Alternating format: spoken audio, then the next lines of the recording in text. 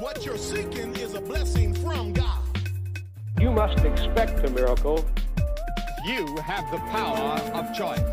Believe on the Lord Jesus Christ.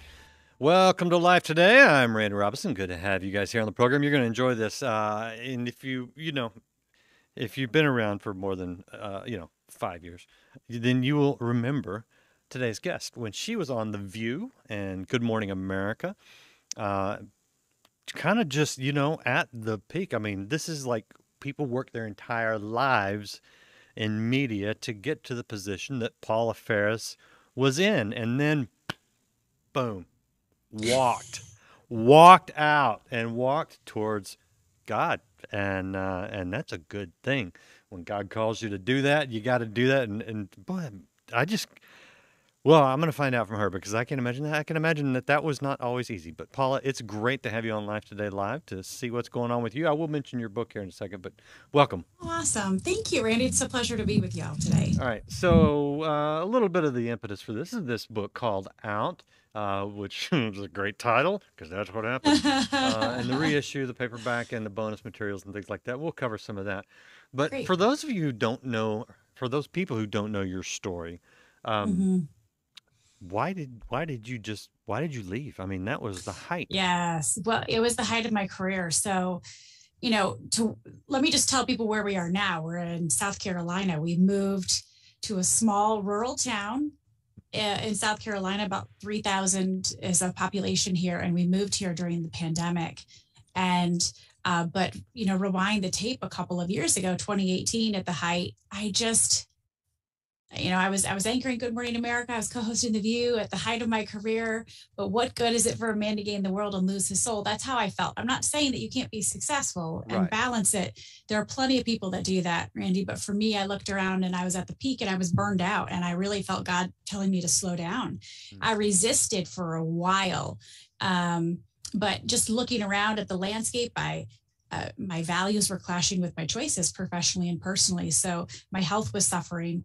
The things that I professed to be valuable to me and part of my core values, I wasn't adhering to those. I knew God wanted me to slow down. And so I eventually did, after he allowed a series of events to happen in my life to force me to pump the brakes. I slowed down. And that's where I wrote much of the book. Called Out is he called me out of that space, and then I had to figure out who I was outside of it. And so often we attach our identity and purpose to something that shifts. And I think a lot of us found out maybe we had misplaced significance in something during the pandemic. Sure. So finding out who you are outside of what you do, who you are outside of, I have money in my bank account. Who are you outside of all those Instagram followers? Who are you outside of relationship? What are the parts of you that won't shift and shake? And then, during the pandemic, as the book was released, we decided to come down to South Carolina for a couple of weeks because my sister lives here. This is back in March. And we just really felt God saying, stay. And Randy, we were like, wait, what? Why? But we just felt God saying, stay. We had a peace in our spirit, even though it didn't really make a ton of sense why we should stay down here. Again, I have a sister down here, but we didn't have jobs down here. My husband's in real estate. So we had purchased an investment property and that's why we came down, and we decided to just stay, and God's opened up some really incredible doors, but it was really scary just hearing that or feeling that still small voice, feeling that peace in your spirit where God says stay, and you're just really scared. You're scared too, but we felt that we had to just step out, press into our fear, step out in faith and stay. And God's really he showed up. It's been pretty incredible. How are you liking the elbow room and clean air? It's great, actually.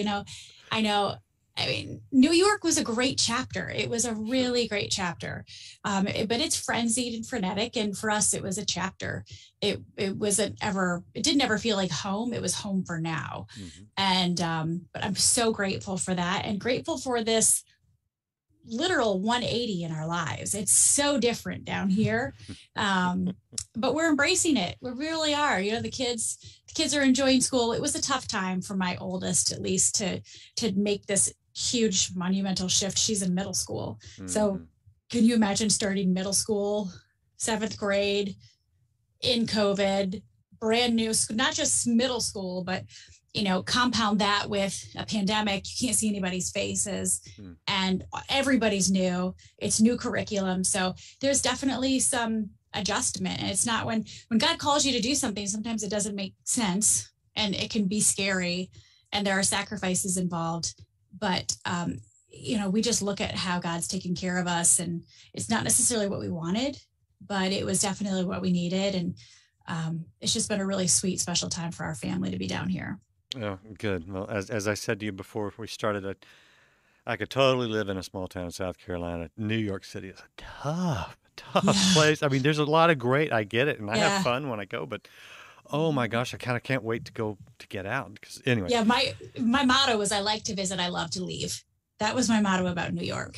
Yeah, and I get it. And I have friends that live there, and God bless them, and that's just a personal thing. But here's a couple of questions that I want to ask you because I think people will learn from them. And we'll start with the tough, and then we'll go to the fun. But how long before you left ABC did you feel like you were supposed to leave ABC? Because I have a question about that, but I'm curious how long of kind of a frame that work that was.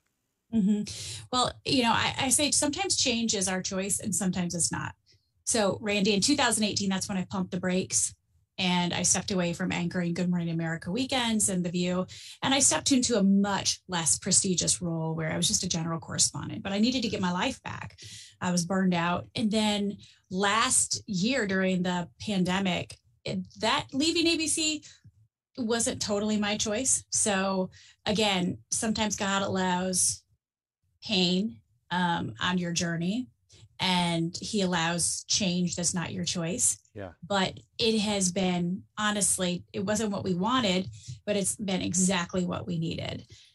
And so again, for us, it was just an example of, God's got it. God's going to orchestrate it. But when God puts something on your heart, to really just obey and trust and step out in faith and press into your fear. My question is about the resistance, because you I thought, if I read you right, you resisted some things at first. I did. In 2018, when I felt God telling me to slow down and pump the brakes, I was like, no, I didn't want to. Right.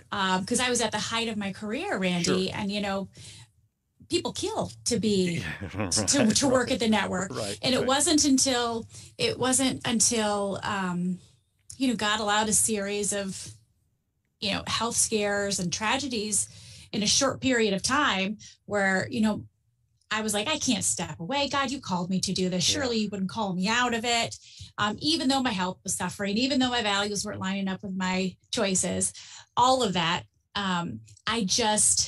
God had to allow some tragedies to slow me down. And it was in the tragedies of, I had a miscarriage, I had a concussion, I got in a car crash, I had influenza, I had pneumonia in 7 months. And it was like, okay, God, if I wasn't going to slow down, he was going to slow me down. And that's what he did. Yeah. And that's where my question was going, because a lot of people sometimes they resist, or they doubt what they think they've heard from God. Understandably, I get that.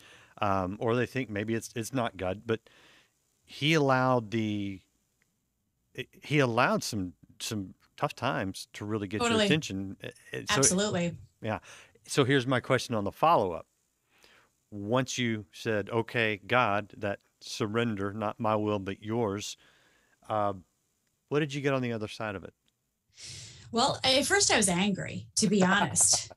I was like, surely you didn't lead me to this point just to yank me out of it, right? You called me to do this. I was angry. Yeah. I was frustrated, but I was burnt out.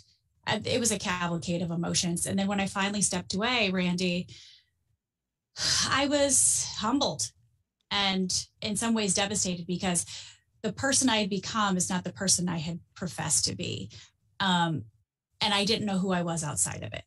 So it set me on a journey to find out who I was outside of what I did. Yeah. And who I was outside of this thing that I put way too much significance in. So I think, your value isn't just in your vocation, even though that's what society and media will tell you. What's your name and what do you do for a living? Sure. Right. So it set me on a journey of self-discovery, a lot of tears, a lot of shaking my fist at God. But in the end, I really am just so passionate about this message that God cares more about who we're called to be, not so much what we're called to do. Yeah. And he will call us to do many things in our life. We don't have to do one thing forever. Our vocational calling will and can change throughout our lives. We have to give ourselves the permission to branch out and to try new things. And sometimes when God calls you, you feel ill-equipped and unready and unqualified. And you just have to step out in faith. And I'm just a big believer in branching out and trying new things when God puts it on your heart. That's good. So, on The View, Joy Behar called you some really unkind things. And then it was all in fun, though. It's all in fun. Okay. And then, but now, you've been called different things. Depending I've been on the called role. a lot of things, Randy. I've been called a lot of things. I have. Well, I was trying to transition to the job descriptions here, okay? Because what I'm getting to is this question of who does God call Paula Faris today? Yeah, I think it is a matter of shifting my paradigm. Instead of saying I'm Paula and I worked at GMA or I anchor GMA, I co-hosted The View, like that all changes, right? So I had misplaced the identity. I had to find out who I was, who God created me to be, the parts of me that won't shift and shake, my talents and gifts. And I say, I'm Paula, I'm a wife, I'm a mom, I love Jesus, I'm curious, I ask questions, and I like to champion and challenge people. And that's who I think truly God created me to be. And embracing that, I'm not embracing a job. I'm not embracing a particular vocation. I'm embracing who I believe God uniquely created me to be. Somebody who's curious, who likes to ask questions, who likes to champion and challenge people, who loves her relationship with Jesus. She's a wife and a mom. And everywhere I go, no matter if it's this podcast that I launched or if I write another book, who knows, I'm launching a company, which I'm not a business person.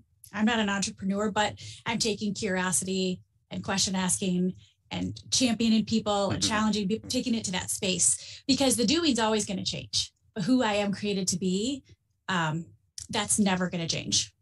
And, God just asks of us. Jesus didn't conflate it. He said, I have come to fulfill my purpose, to offer myself as a living sacrifice. He didn't say I came here to be the best carpenter I can be, I have come to, so we need to offer ourselves as a living sacrifice and figure out who we are outside of the doing. And okay, and I'm going to press you even further because you can take this. This is nothing compared to what you've been through. Oh, come on. I mean, come on. This is elementary, Randy. Let's go. Bring it. Okay.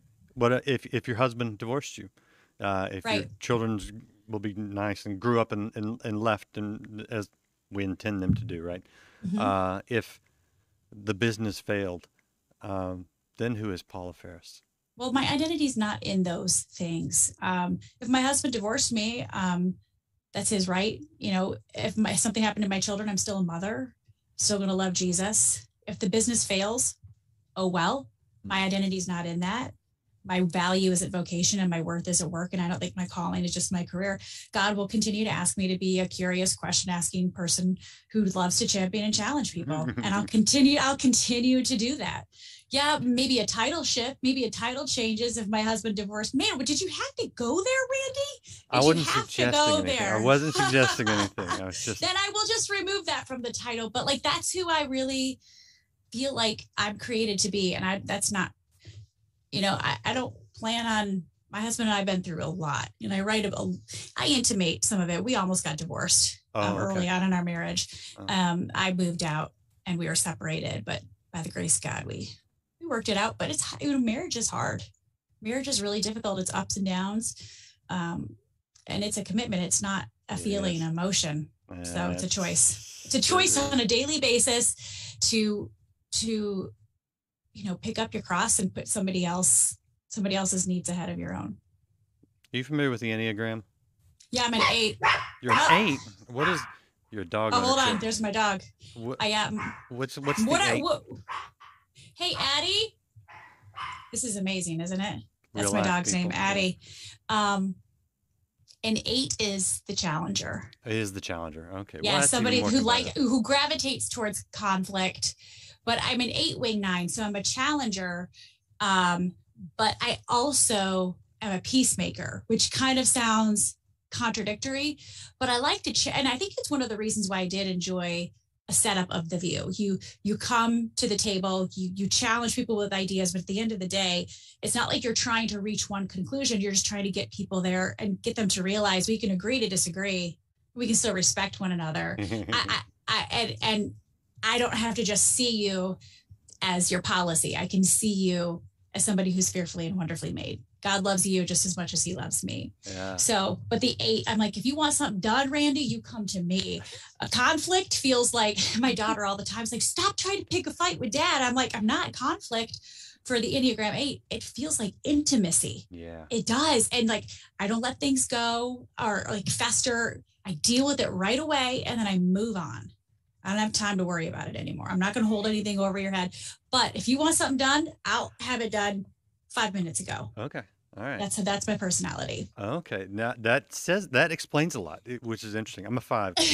I'm the investigator, which is Oh, you are. Okay. yeah, which is Nice. really funny. Really funny. Yes. All right. We're talking to Paula Faris. We're not talking about me. This is her book called Out, and it's been out a little bit, but you Yep. reissued it. Why did you circle back around instead of writing a new book during COVID? Well, we didn't release the paperback. Usually you release the hardcover and the Right. paperback at Right. the same time.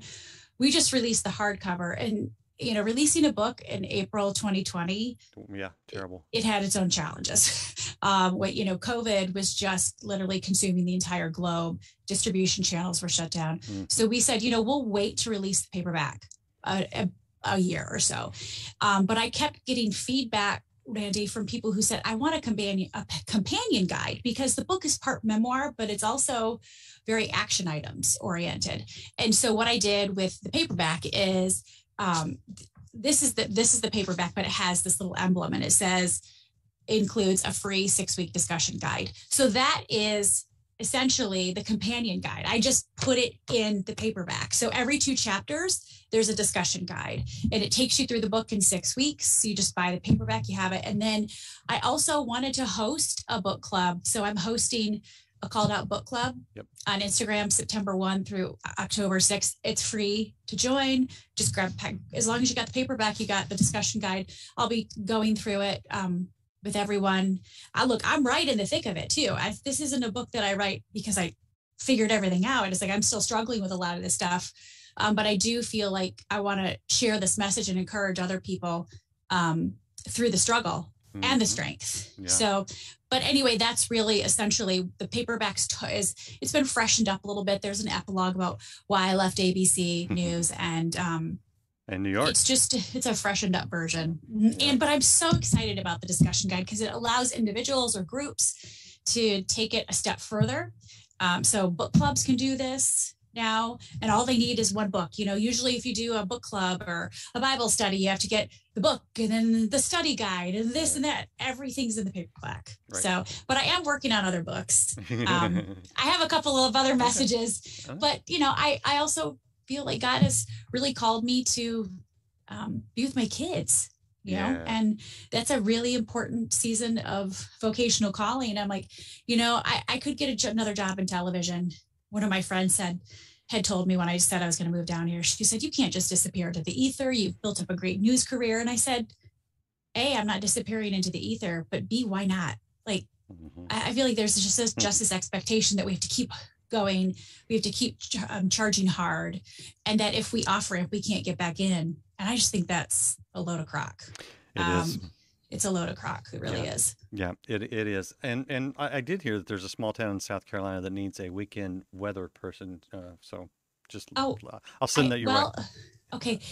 The first warning sign right there is I can never remember on a map east from west. You know the acronym never eat shredded wheat or never eat soggy waffles, north, east, southwest. That's how I have to, every time I look at a map, I'm like, never eat shredded. Okay, that's west. So I'm automatically going to remove myself from that hat. Well, and you know from television that those green screens can be reversed.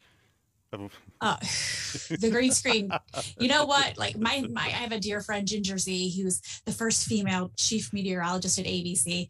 And I don't want to diminish what she does. She is not a weather girl. She is a scientist. She has a degree in, she She had a Bachelor of Science. She's a scientist. She has a math degree, Spanish degree. I mean, meteorologist, if you have your meteorology degree, you are a brainiac, and she's a brainiac. Mm-hmm. And I just don't really love science. So okay. I have strengths. I have strengths. That's not one of them. One thing you are doing, and I want to point this out because this is on the website. You have a podcast. I do. I launched it. I had a podcast at ABC, which I really loved, called Journeys of Faith. This is not that. Okay. So don't worry. Okay. That's an old podcast. Don't listen to that one. This one I launched recently in February. We're, by the time this airs, close to 28, 30 episodes in.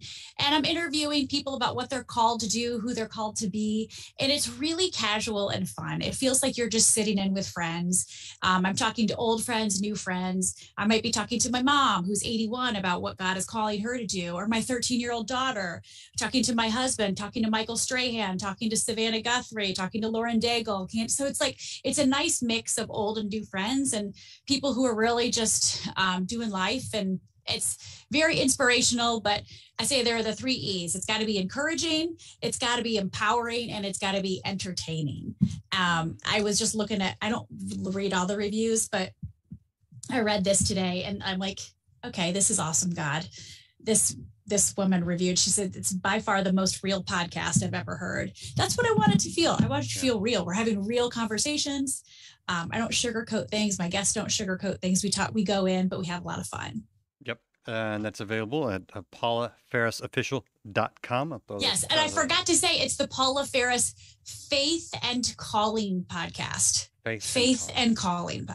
I buried the lead there. That was it. So it's okay. You're a little rusty. You've been out for a couple. I gotta shake the rust off a little bit. Yeah, I'm just down here in my basement. So what do you hope to see here in the future? I mean, there's some big changes for you. Still the same message that God worked through your life, but not all your questions are answered. You know that God's word is a light to your, a lamp unto your feet and a light unto your path. For my path. But that's about 2 steps for the way I've been in the dark. Yes. That's not that far. What do you think? It's like Martin Luther King said, faith is taking the first step when you can't see the rest of the staircase. Yeah. Look, my whole goal, I feel like my faith calling is just to love God and love people wherever I'm placed. And I'm going to use those gifts of curiosity and question asking wherever I'm placed. But, I'm really passionate about this message that God gave me to really empower people to find who they're called to be, what they're called to do, to resist that societal pressure that they have to do one thing for the rest of their life and that they have to get their value from that. And look, because of that, I just want God to use me, but I also want to be intentional about the life that I'm creating for my kids and with my husband. And that's my priority. And it wasn't for a long time. My career was my priority. But I'm just here to encourage people, to champion people, and be used by God. Are you getting to spend just a lot more time with your kids now? Yes, which is great. And sometimes not so great. My husband and I were joking. We're like, we are such better parents when our kids are in school because it's summertime right now. They'll go back to school. They'll probably be back in school by the time this airs mid-August. So, but they're doing really great. And we're just, again, look, God allows tragedy sometimes. He allows pain in your path. I didn't choose to leave ABC when I did. I chose to pump the brakes when I did, but I didn't choose to leave ABC in 2020. And that was really hard. It was a hard pill to swallow.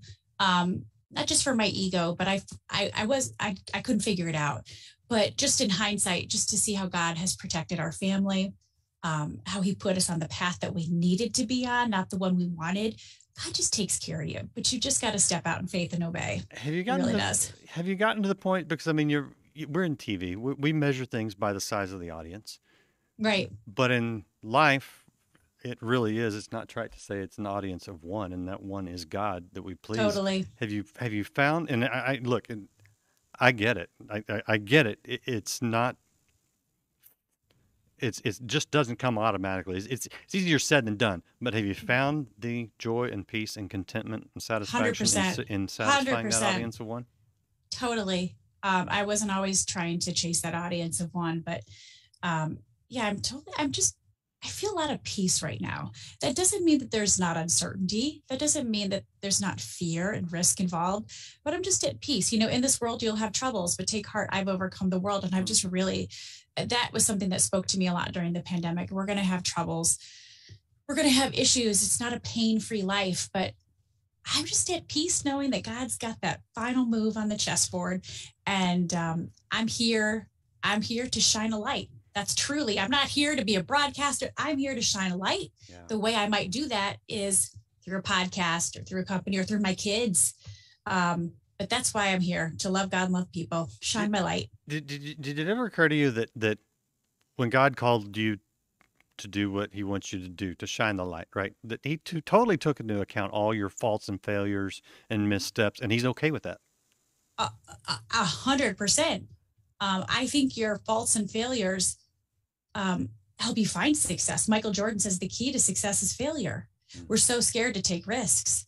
And it's amazing to see how God has redeemed those failures. And I've learned more through my failures and through my flaws than I have through the quote unquote successes. Mm-hmm. So I just love that God can redeem any situation. Mm-hmm. He really can, and he will.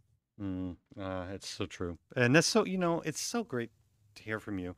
And to hear that testimony from you, because it's counter to what we're trained to do a lot of times. And sometimes, even when we're called to businesses where you have to measure by numbers and by success and things like that, and people are, I get it, right?